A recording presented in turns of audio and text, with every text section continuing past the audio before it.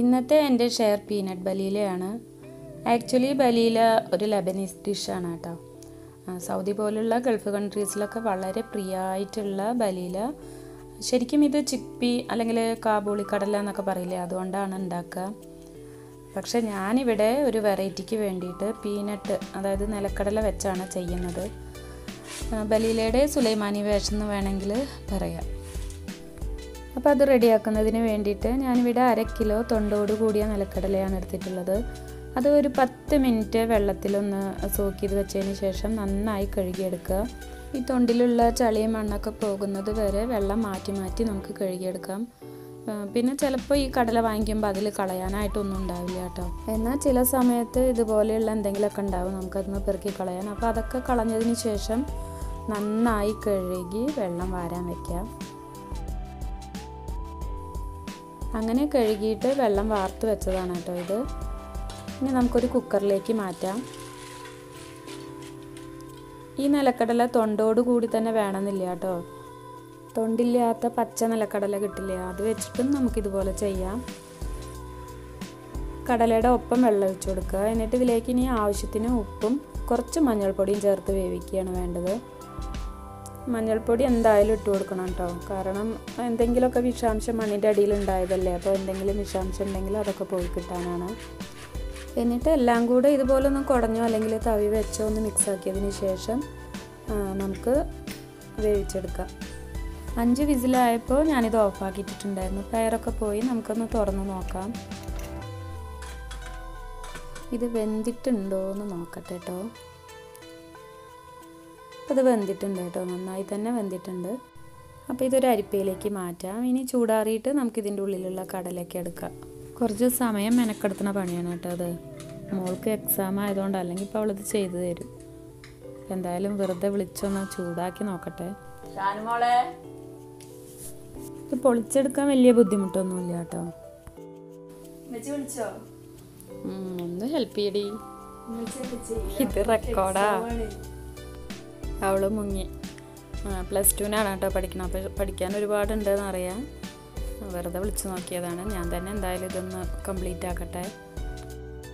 തൊണ്ടില്ലാത്ത കടലൊക്കെ വേവിക്കുമ്പോൾ കുറച്ച് വെള്ളം വെച്ച് വേവിക്കുക കേട്ടോ. അപ്പോൾ പിന്നെ വാർത്ത് കളയേണ്ട ആവശ്യമില്ല. അങ്ങനെ നമ്മൾ വേവിച്ചതിൻ്റെ 1/4 ഭാഗത്തോളം ഇപ്പോൾ ഞാൻ റെഡിയാക്കി എടുത്തിട്ടുണ്ട്. ഇതുകൊണ്ടാണ് ബലീല ഉണ്ടാക്കുന്നത്. 1/4 ഭാഗം അവിടെ മാറ്റി വെച്ചിട്ടുണ്ട് കേട്ടോ. ഇത് ഷായു ചെറിയ മോനാണ്, അവൻ എണീക്കുമ്പോഴേക്കും റെഡിയാക്കിയാൽ മതി. അപ്പോൾ ഇതവിടെ മാറ്റി വയ്ക്കാം. അപ്പോൾ കടലയൊക്കെ റെഡിയായി. ഇനി നമുക്ക് എങ്ങനെയാണ് ഈ ബലീലയുടെ പ്രിപ്പറേഷൻ എന്ന് നോക്കാം.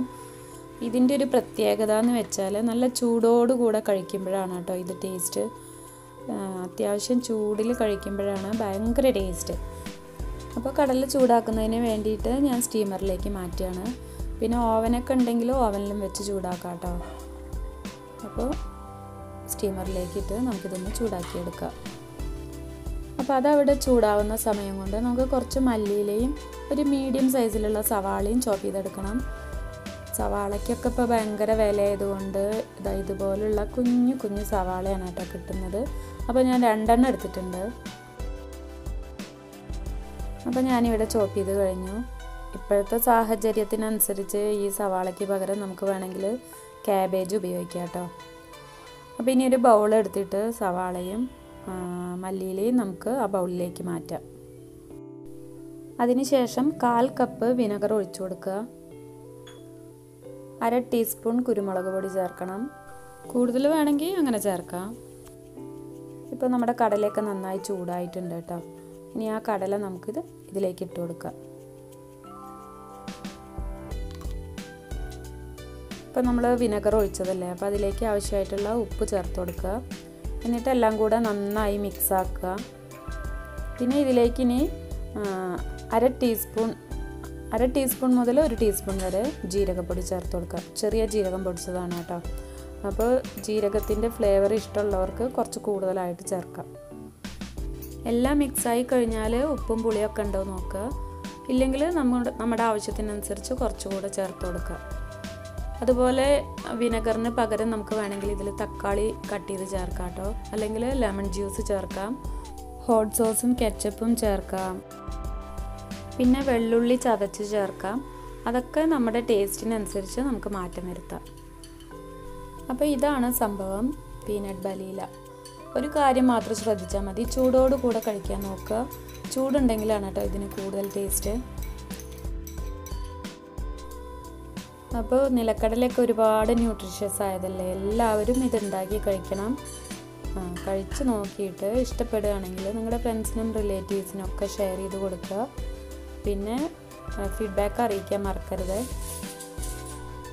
നല്ല അടിപൊളി ടേസ്റ്റാണ് കേട്ടോ ഇതിന്.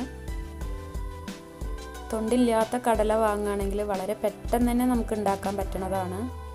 അപ്പോൾ സുലൈമാനി എന്നുള്ള ഈ ചാനൽ സബ്സ്ക്രൈബ് ചെയ്തിട്ടില്ലെങ്കിൽ സബ്സ്ക്രൈബ് ചെയ്യണേ. കൂടെ ബെല്ലൈക്കൺ പ്രസ് ചെയ്ത് ഓൾ എന്നുള്ള ഓപ്ഷൻ എനേബിൾ ചെയ്യുക. എങ്കിൽ ഞാൻ ഇനി ഇടുന്ന വീഡിയോസിൻ്റെ നോട്ടിഫിക്കേഷൻ എല്ലാം നിങ്ങൾക്ക് ലഭിക്കും. അപ്പോൾ നിങ്ങളുടെയും ഞങ്ങളുടെയും എല്ലാവരുടെയും നന്മയ്ക്കായി പ്രാർത്ഥിച്ച് ബൈ. Thank you.